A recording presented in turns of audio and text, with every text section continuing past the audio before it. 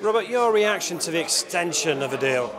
I'm thrilled by it. I think, as I've been saying over the course of today, I think thrilled really, I think for three reasons. One is it's a great deal for us, substantial uplift in value.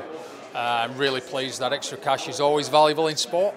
Secondly, to secure a relationship with a partner who sees it as a partnership, who is always willing to look at new ideas, generates their own ideas anyway in their own right, which is terrific, and often on the back of all of that is prepared to put its hands in its pocket and invest further in the game. So my experience in sport is, that's pretty rare, so that's really welcome. I think the final thing, probably most significantly, is for me it's an endorsement from outside the game in the direction in which the game's going and which way Super League is going. So, we've worked really hard to try and make a difference in 2019. We've got plans for 2020, and to have affirmation from a third party that then backs it up with money is really, really pleased, because you can pat yourself on the back, you can talk inside the tent and think you're doing a good job, but for somebody independent to do that, that's really valuable.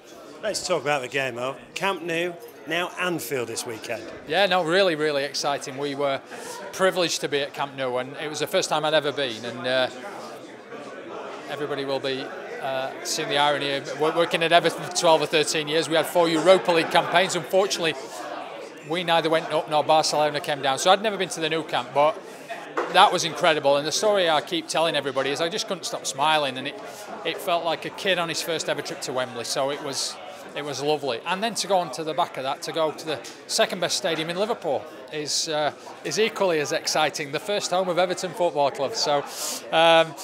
No, listen, seriously, Anfield is terrific. Liverpool as a city is terrific. It's got such a distinctive personality. It's such a great, fun city. Fans will love it. But to sit on the Kop and watch 3 games, or 6 games if you want, of Super League at a great price, loads of other things happening around it. I'm thrilled by Learning Disability Super League, by the way, so that's going to be showcased and launched.